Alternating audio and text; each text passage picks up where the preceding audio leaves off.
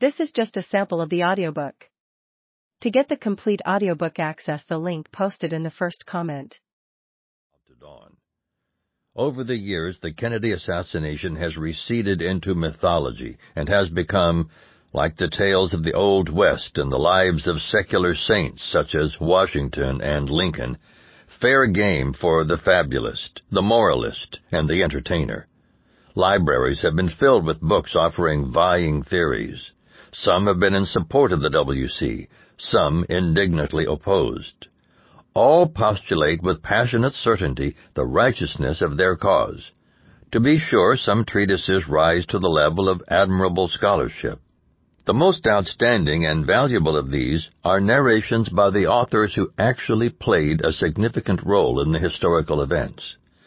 Dr. Charles Crenshaw, a renowned surgeon with an acclaimed expertise in treating trauma victims, attended to President Kennedy in the emergency room inside Parkland Memorial Hospital just moments after the fatal bullets blasted through the president's head, causing his death.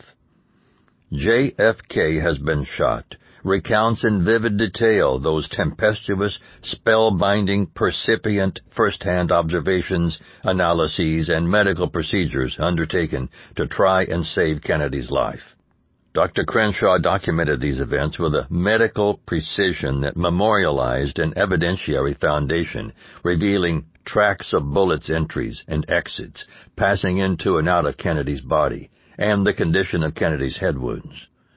Dr. Crenshaw's participation inside Trauma Room 1 made him an important witness in the truth-finding process. Yet this doctor and some of his colleagues who offered emergency care to the president and whose observations were corroborated and memorialized in writings and diagrams were never called to give testimony to the WC. In his book, Dr. Crenshaw informs us as to the testimony and substance that he would have tendered. Most notably, based upon his expert findings, were his conclusions that the fatal shots which killed Kennedy entered the president's head and body from the geographical right and front area, the grassy knoll, and not from the rear, the Texas School Book Depository building. Certainly, Dr. Crenshaw's expert testimony would have put into question the WC findings by contradicting its central theme that Oswald shot the president from the rear as the motorcade passed the depository building. This extraordinary WC omission and failure to chronicle accurately the assassination events appears in other relevant areas as well. In so doing, the WC created a fog of deception that has substantially called into question its authenticity and credibility. Why would the Commission not call Dr. Crenshaw, a highly credible expert whose opinions were invaluable in its alleged search for truth? And why did the Commission ignore trustworthy evidence and render conclusions to buttress a false narrative? Certainly, if the WC was engaged in a virtuous search for truth, then there was no rational reason to omit Dr. Crenshaw and his corroborating evidence from the official record. However, if the WC was a facade devoid of investigative legitimacy, designed to tailor its faux investigation to a predetermined conclusion, then one readily accepts the reality of its deception. The people expected a straightforward, fact-finding foray leading to historical truth. Instead, it was given a Lewis Carroll through-the-looking-glass fantasy form of due process.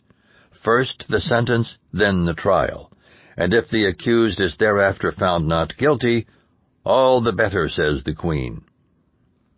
In early 1977, I was Deputy Chief Counsel to the Congressional Committee investigation into the assassination of President Kennedy. During the course of my probe, I came into possession of a memo dated November 23, 1963, from J. Edgar Hoover to all Bureau supervisory personnel. It stated, inter alia in substance, that the FBI agents who had questioned Lee Harvey Oswald for approximately 17 hours immediately after Oswald's arrest had listened to a taped conversation between an individual who identified himself as Lee Oswald and an individual in the Cuban embassy. The conversation originated inside the Russian embassy in Mexico City by this faux Oswald, who telephoned the Cuban embassy. The call was made on or about